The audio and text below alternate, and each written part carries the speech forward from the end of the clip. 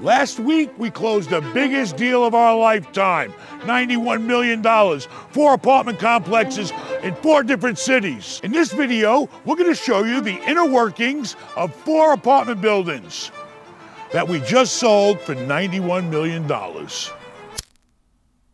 right, so we sold 4 buildings for $90 million. And they were all affordable housing. We already showed you a couple of them in previous videos. Now you're gonna see the 2 we didn't show. One of the buildings is in Lantana, which is about 40 miles away from where Vincent lives and works. We just arrived in Lantana, good old Lantana. You pull up to your property, you know, drive around. You see different stuff as you're driving than walking anyway. I'm sure the maintenance guy is keeping the property clean. Know where the maintenance guy is. Look, he's working, because I know he don't live there. Nice concrete block construction. And this is only half the property. The other half of the property, you gotta drive around the street. We bought this 96 units, 2000s construction. And this property is 100% full. There is no vacancy here. There's a waiting list of over 100 people. This place will never have a vacancy. You know, they owned it for about 20 years and then sold it to us. And now we've had it for about 2 years and he's in contract to sell it. Seriously, I can't stress enough how important it is to have the right people working for you, working with you. It makes a world of difference. This is our superstar. I don't know about that, but I work here. Michelle, in my eyes, you're my superstar. Oh, isn't that sweet? You know, she calls me every now and then. You know that, I got the trash done. I see He's him. right there waiting. I see him. And I'm like, Oh, okay. he waiting for money or something? He is. Oh, I'll go give it to him. Because you said you were going to pay him cash, so he's there right it is, right going. there. So pretty much what happens at every apartment complex, people come here and just dump shit in our dumpster area because they can get away with it. Look at this. They drop beds. I mean, it's clean now, but I'm sure a lot of this shit was in here. If I call this guy right now, he'll be back here with 10 fucking stoves for 200 bucks a piece. Hey, seriously, shouldn't stuff, you can't fix any of that stuff? Like, if it's broken or something? This is Eric, our head engineer here, and he's been taking care of this property, because if he wasn't, Michelle would have told us. Oh, yeah. So, he knows, I'm sure. Welcome to the office. We redid this whole office, new flooring, new paint. If you were to take a survey here right now, I will guarantee you, I would say at least 90% of the people that you interview are happy here. Oh yeah. And the place is in contract, and he's selling multiple apartment complexes in the same deal. So whatever we gotta do to make the deal go through, we gotta do it. Like, subscribe, because Ben Mallah's got a big surprise coming. Hey, happy birthday to me. Yep. Tell him don't forget about everybody else's raise too. Oh my. Well, because when he makes money, he starts handing out money. So hopefully the deal goes through. He makes money. I love you, Ben. I really do. Though. Yeah, no. I mean, yeah, that's. I do. I wish I could say the same.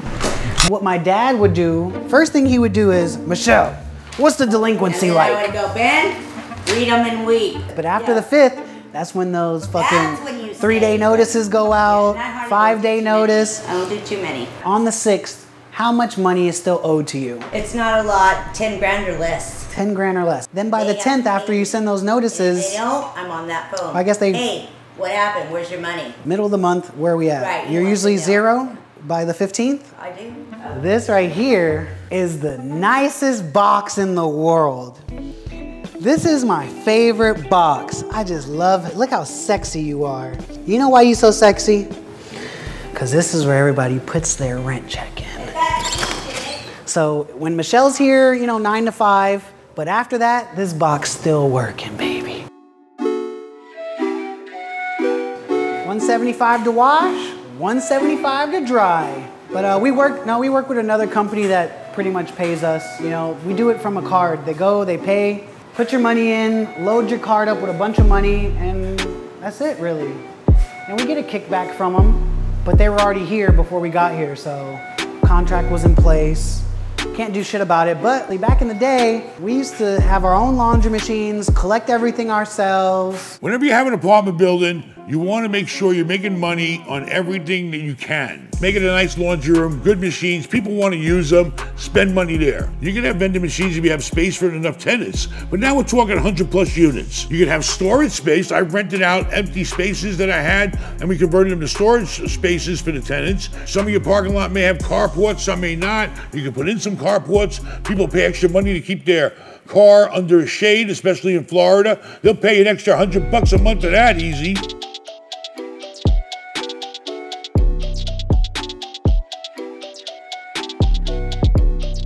Have to have a maintenance shop on site. There's no other way. You need to do as much as you can in-house to save money, but there's to a point. Holy shit.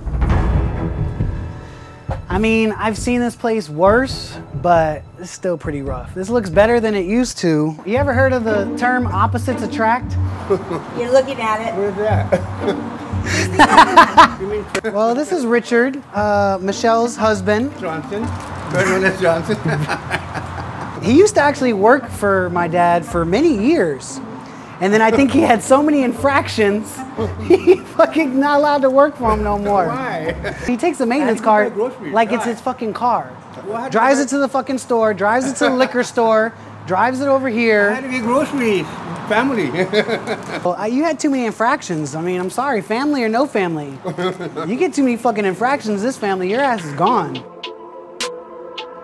So this property was built in 2 phases. They have this side of the property, which we just showed you, and then through this walkway, which is owned by us, this whole walkway, the other 50 units are on that side. So you got about 48 units over here and 50 units over there. The rent right here for a 2-bedroom, 2-bath, $2,200. Our rents, because we're tax credit, is only $1,400.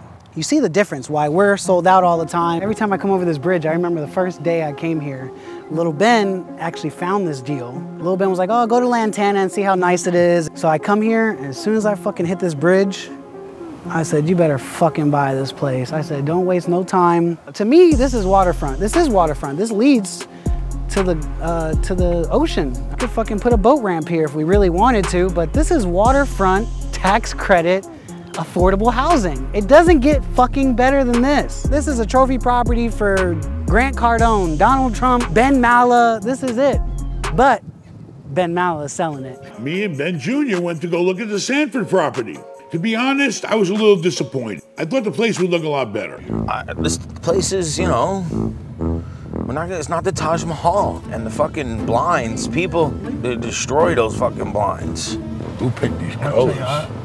We bought it like this. We never painted? No, we didn't paint this place. What the fuck's on a cable box? Parking lots are shot, weeds growing up in the playgrounds. This place is 10 times better than when we bought it. This is the ugliest paint job I've ever seen. What the I fuck didn't is that? paint it. Wait, stop. What is It came that? like that. What? What is what? Blue tarps on the roof. I'm sure we're getting it fixed, Dad. What do you think? I'm not fixing it? I mean, Manuel, ¿cómo está? What's up with that blue tarp on the roof there? We got a roof leak. Is he aware of it? who tarped it? I did. See, look at that. Thank you, Manny. I appreciate it. Thank you. We gotta take care of it. My God, look at the front entrance of this place. Can't at least clean the fucking parking spots here? It ain't like the way I used to manage stuff. You damn right it ain't. It's I wouldn't have this in the front as soon as I drove I don't even up. remember any landscaping like this on any property that you used to manage. Can you tell me what's the last property you managed? The point is... But no, just tell me, what was the name of the last property you point is, managed? life's got a little too good for you, fat boy. And you're slacking, that's the problem. You're trusting too many other people and pushing the weight off to other people. This is unacceptable. What's unacceptable? Man, he comes out to these properties and you want to spend thousands and thousands of dollars. You pull up to the building and this is what you see. You know what it would take to just clean this one little spot up, 2 spots, 3 spots, something? I don't know, man. You're absolutely right. It Well, the fucking landscaper is not doing their job. It takes years for these weeds to come. No, it doesn't take no damn years in Florida. And you spray this Take shit. 2 weeks. You spray it, it's gone. The weeds will be gone, be there. Years. Years to grow weeds. It takes years to grow weeds. So this property is for sale right now. We took this one to the market a couple months ago. We have a buyer that is currently you know, under contract on it. And so we decided that we weren't going to paint this one. We were gonna paint it before we took it to market, but the market was so good right now that the broker told me that I didn't need to paint it. Let the next guy pick the colors, let them do what they wanted to do. Basically, this place, we came in, we bought this 240 units. And it's only 184 units. He doesn't even know how many units he has. He wishes it was 250 units. And we came in here, we did do some landscaping improvements, but those are not showing right now, but we did do some landscaping improvements. We fixed the pool. We came through, did a bunch of interior rehabs, fixed up the playground a little bit on this property. We did some new signage around the property. Pretty much this property didn't need a lot, but we just came through and fixed it. Little Ben is actually a partner in this place. Now, I always knew that he neglected the places that he wasn't a partner in, but this place looks neglected and he's a partner in it, so, you know, I don't know. Anyway, there's a lot of things here I can see that need to be tightened up. So here we have a complex of 184, 1, 2, and 3 bedroom, affordable housing, and somebody needs to fix that balloon. Okay, basically we bought this property a few years ago and it's been very good to us, it's been well. And needs some TLC, as I can see, because I haven't been here in quite some time. That's my fault. It looks like Little Ben hasn't been here in some time either. Plus, since he's a partner, I think he's cheap on spending any money. Now, if it was my property altogether, he'd be spending money like it's going out of style. But his own, he doesn't want to spend any money. I want these weeds gone. The lady's pulling weeds right now. You better get a bid on these trees. The seeds are going to start falling all over the place. Yes, sir. So, you have a key to a vacancy? I do, 714. Where's 7 building? 1, 2, 3, 4, 5, 6, 7. Well, let's drive there. We're gonna take a look and see what an apartment looks like. We got a vacant unit. We really need to do something with that mildew there. It's just really bad. What are you gonna show us, Ben Jr.? A 3-bedroom, 2-bath. What is it, bullet holes in the door? Where do you see bullet holes? Only dents. Yeah, they're dents. You wanna replace every door that has a dent? Typical unit. Looks like they just put brand new carpet in it. When's it gonna be ready? Pet odor. Still didn't come up. When's somebody scheduled to move in here? In like a week, I think. So they're still working on this unit, putting it together. You know, it's a nice big 3-bedroom, 2-bath unit. Here's the master. Look at that. Vanity, tub, tile. Look at that tub there. I hope somebody's working on all this shit. This place ain't nowhere near ready. Good cleaning, little touch up. Yeah, it needs some final make ready. I mean, basically in this apartment, what we did, Dad, is we came in, we put in ceiling fans, and we're gonna replace the blinds in every window. New knobs. And that's basically it. I mean, we came in and did a turn. All right, this is what a 3-bedroom, 2-bath looks like in Sanford, Florida. Affordable housing. What's the current rent on this unit? About $1,200. That much, huh? For a 3-bedroom, yeah. Very good. A unit like this next door goes for $2,800, $2,400 next door for a 3-bedroom. Can't just raise the rents to the market rent. We can only raise the rents based on what the state allows us to rent on. So this property is tax credit, so that means that you're only allowed to rent to someone who makes 50% or 60% of the AMI, which is the area's medium income. Lantana's a small town. I think the area medium income is like 60,000. If we're only allowed to rent to 50%ers, then we can only rent to people who make 30,000 or less. But it depends on how many people live in the household. If you have 1 kid, you're allowed to make 35,000. If you have 2 kids, you're allowed to make 40,000. That's how they give you affordable housing. Developers, that's how they get tax benefits and credits to build affordable housing. So this is the cream of the crop right here. Hardworking families. This is our real American workforce. These people make 30 to 40,000 a year, which is a lot. I think I fucking make 30 or 40,000 a year, minus my benefits. So there are strings attached to properties like this. Are you gonna make a fortune like the market rate properties? No, but if you run them right, you can make a good return on your investment and you can provide affordable housing to the community, okay? The rents are probably double next door. That's the way it is. But it's been a great property to us and it's a trophy asset in our portfolio. Melissa.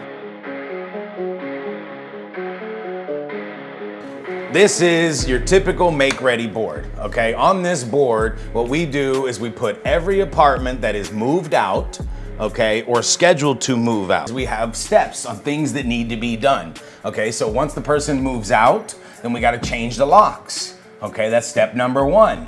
Then we do a trash out, that's step number 2. Then we do painting. Then we do a light cleaning. We don't do a full cleaning. Order of stuff that we typically do it in. Clean should be way over here at the end, but we do repairs, make readies, resurface the countertops or the tubs, replace the carpet or clean the carpet, do pest control, then she inspects it before they move in, and then it's ready to go. So right now, the only unit that we have ready to go is 336. It's pretty much got everything done except for the final inspection, which Melissa will do before they move in. So we only got 3 vacancies on this property right now. 184 units with 3 vacancies, that puts us at like 98% or something like that. So we're doing really good. Any property that stays over 95% constantly is a really good property. There you go. That's how you do a make ready. That's how you go from move out to move in, all on one board. I've owned properties where I've had 6 boards in my office. 1,000 units, I had 6 boards in one office. A board here, a board here, a board here, a board here, a board here. Every building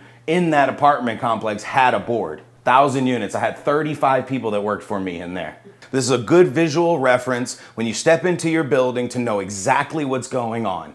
Okay, this tells you exactly, you can see it clear as day that this whole board should be filled with X's. And if it's missing X's, then we're missing work, okay? There's plenty of work to do here because this board's not filled with X's. 60 days, she only has 2 apartments that are not leased, that are moving out in the next 60 days. That's because we're an affordable housing community. We have the best rent in the area, and we provide a nice place to live in. Yes, it's not perfect. Maybe it needs a little power washing. Maybe it needs some weeds pulled and stuff like that. But you know what? It's a decent place, okay, at an affordable price. And that's what we provide. Now, we bought it at the right time. A few years ago, prices were very low. Now, prices went through the roof. So basically, the place could be worth as much as double what we paid. It's been a great property to us, and it's a trophy asset in our portfolio. This is the kind of real estate you want to grow into. There's almost a couple of hundred units here of great families paying rent, and this is real deal multifamily real estate. This is the kind of assets you want in your portfolio. You want to know the real deal? You want me to tell you the real deal? This is what happened. Me and Ben Jr. planned on selling 1 property, okay? But the broker comes back and says, hey, I got guys that'll take the whole portfolio down. So we thought about it, we looked at the numbers, and we made a decision for the right price, we'll sell. And guess what? They paid me the right price. And then they went down. It's the market. When they first made me the offer, it was 100 million. Then, by the time we went through all the due diligence and interest rates doubled and the banks tightened their screws, they could only pay 90. Or to be exact, I think it was 91. That's what happened. I mean, I'm happy, yes, we did very well, and they will do well because we sold them a good product. It was affordable housing, that was the thing. You know, affordable housing is not like regular housing. You have a book of restrictions and rules you have to comply with. We're in contract, there's hard money down, Yeah. the sale's going through. It is, So exactly. she's been through this many times, every time. Every property you ever been to. Yeah, I do it. So, you know, when he sells it, Michelle gets all her notes and all her stuff, packs it up, she's ready to go. They come here, they surprise her tomorrow, leaves them the keys, leaves them some passwords, and she's out of here. At the same time, she's still buying stoves, buying fridges, whatever we got to do to keep this place running at top capacity. So The latest rental increase that I put in to date, we have 30 days to input it, and these are the increased rates that are current on our property. That's a 1, that's a 2, and that's a 3 bedroom. That's the price. And then these up here are what we would call 50%, and these are the income limits, according to how many people, whether they're a child or an adult. We sold that portfolio, now we gotta go out and replace it. And if you wanna join us, we need 20,000 likes. I need everybody to subscribe and hit the bell button. This way you'll see the next video coming out. Adios, amigos.